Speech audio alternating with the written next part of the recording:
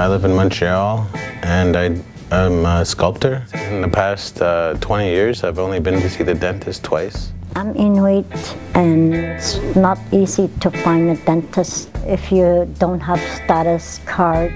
I come from Mexico. I have broken teeth.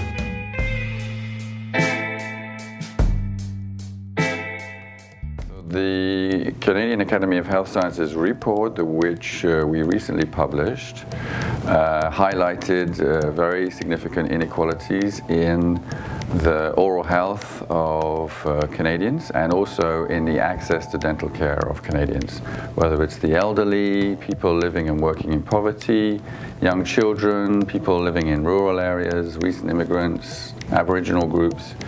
They have the highest level of oral health problems, the highest levels of disease, and they have the greatest difficulty getting to see a dentist or other dental professional to have those problems dealt with.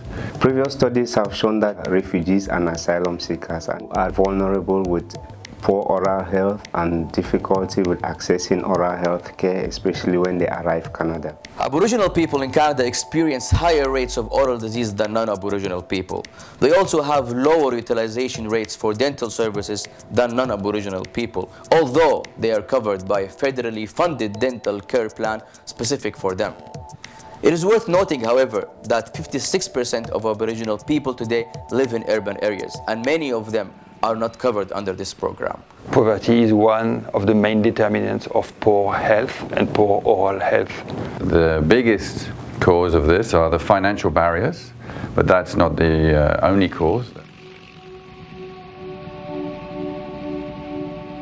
I suggest the development of person-centered care. We think it's very important that everyone knows about this. The dental professions know about this, the public knows about this, the political decision makers, the medical professions know about it. It's an important and significant problem.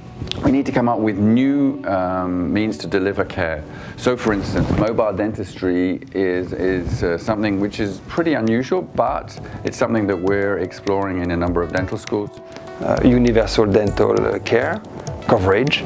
For instance, to be out of dental pain, to have active disease, active dental decay treated, and to have basic preventive care. These are the sorts of things which we think all Canadians should have access to.